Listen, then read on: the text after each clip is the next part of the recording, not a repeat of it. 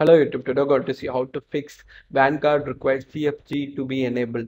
To fix this, follow the steps. Go to search and type Windows Security. So once you go here, go to App and Browser Control. Click on Exploit Protection Settings. Then go to Control Flow Guard and set Use Default on. These changes will require your PC or laptop to restart. Just restart and launch Valorant, it will work.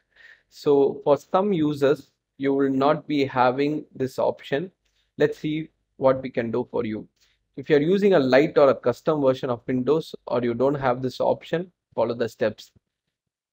Go to search and type command prompt or CMD and run it as administrator. I will just give a line of code in the description below. Just copy it and paste that one.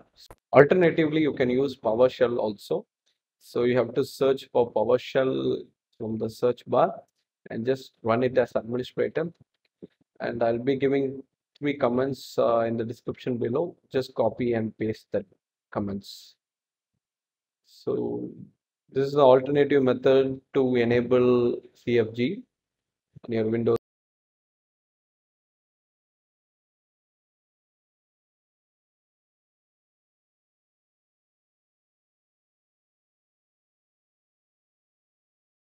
So this will enable the CFG.